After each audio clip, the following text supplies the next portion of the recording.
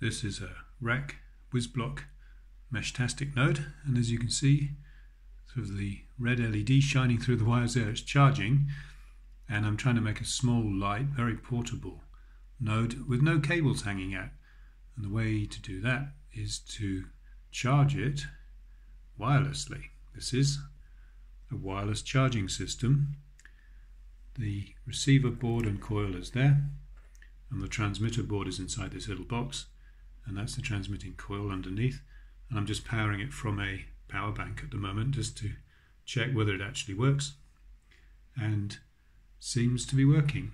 What I've done is I've connected the output of the receiver for the wireless charging to the solar input for the WizBlock board, and the battery is connected to the battery terminal because the battery is supposed to be 3.7 volts. That supply, you can supply it with 5 volts from the USB port, and this has to be 5, and I think it's maximum 5.5 input from a solar panel, but in this case I've used this wireless charging circuit instead. You see that can just come off, so it'll be mounted inside a box together, all of that, and then I can just place it on here, or I can put my phone on there to charge it.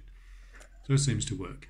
Something that's important to improve the charging coupling between these two coils, which works at somewhere like 100, 200 or 300 kilohertz. I haven't looked for it yet with the receiver, but I will. And something that's quite important to improve the coupling is you put this on top. It's got sticky back, that's why the paper's on there at the moment still.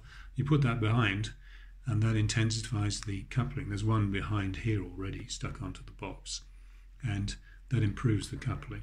So that's something that I thought I'd just do quickly, and seems to work. Red light's on. If I slide this away from here, then the red light goes on and off because it's not charging. It's fairly critical that these are concentrically placed. You move it to there and it's gone off already. So I'll put it in an identical box to this one, so for charging I can just put one box directly on top of the other and it'll charge. So there's a bit of fun. Portable Meshtastic, low power, wireless with wireless node and charging as well.